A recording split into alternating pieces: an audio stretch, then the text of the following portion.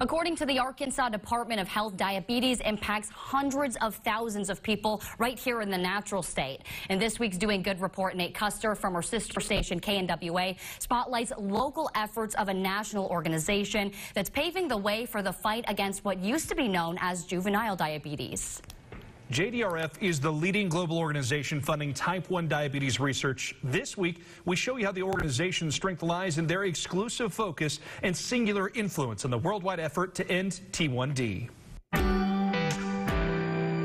We want people to walk away educated as to what JDRF is. JDRF has been around for decades. In that time, they've helped to fund advances making a difference in the lives of those with type 1 diabetes. JDRF Arkansas Development Director Casey Matsko says the organization's focused on making sure you know the basics about the disease. What type 1 is, what the difference is between type 1 and type 2, how people develop it, what happens to your body, and what your future is going to be. And that's why we're working so hard to find a cure to turn type 1 into type none. JDRF Development Manager Lauren Sibright points to the organization's child ambassadors as a big part of the education process. She says it gives the kids who all have type 1 a much-needed outlet to feel like they're actively doing something to fight the disease. We do monthly activities, whether it be a community give back or if it's a fun activity where they just get to be kids with their fellow friends for the weekend. So we do a lot of things with the ambassadors. Sibright points to the benefits the ambassadors get from their involvement, whether it be the shared experience of knowing what it takes to always be aware of blood sugar levels or just trying to be a carefree kid.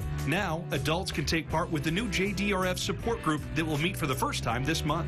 A lot of people think with type 1 you can outgrow it, which that is not the case. If you're diagnosed with type 1, you will have it for the rest of your life until we cure this disease. Through fundraising events like the JDRF One Walk and the upcoming Run for the Roses Hope Gala on May 4th, the organization is able to make an impact. Our mission, is very important, and so we want everyone that goes to our events to walk away with knowledge of how they can be involved in what we're doing to change the world. JDRF-funded research has brought about major advancements to treat T1D, including the artificial pancreas that's expected to hit the market in the near future. Go to fox24news.tv to learn more about JDRF, including the new adult support group and the upcoming Run for the Roses Hope Gala event. Nate Custer, Fox 24 News.